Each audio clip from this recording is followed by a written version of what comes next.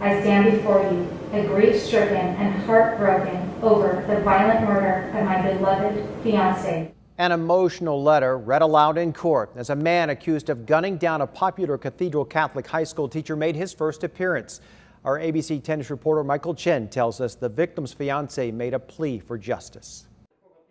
Positioned behind a courtroom speaker, Jesse Alvarez nodded his head, confirming his plea of not guilty in the murder of Mario Fierro, his ex-girlfriend's fiancé. Fierro, a high school football coach and teacher at Cathedral Catholic High, was shot and killed outside his North Park home on the morning of February 1st. His fiancée, described by prosecutors as Ms. Doe, filed a restraining order against Alvarez in late 2019, accusing him of stalking and suicidal threats. The court dismissed the case. In the weeks leading up, the defendant had sought to have 2 semi-automatic firearms altered, painted white, the appearance decoy-like.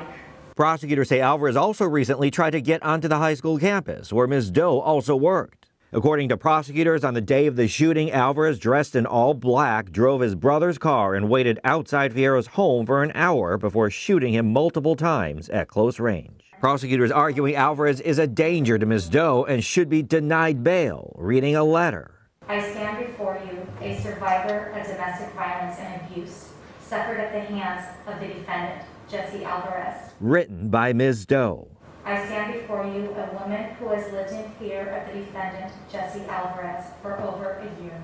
But above all, I stand before you, a grief-stricken and heartbroken over the violent murder of my beloved fiancé. Alvarez's lawyers, his whole life he has devoted to helping individuals, called him a religious man known for his charity work. The judge sided with prosecutors and denied him bail. Michael Chen, ABC 10 News. Prosecutors also described what they found inside Alvarez's home, including clothing with the Cathedral Catholic logo, another gun, and a gun case made to look like a guitar case.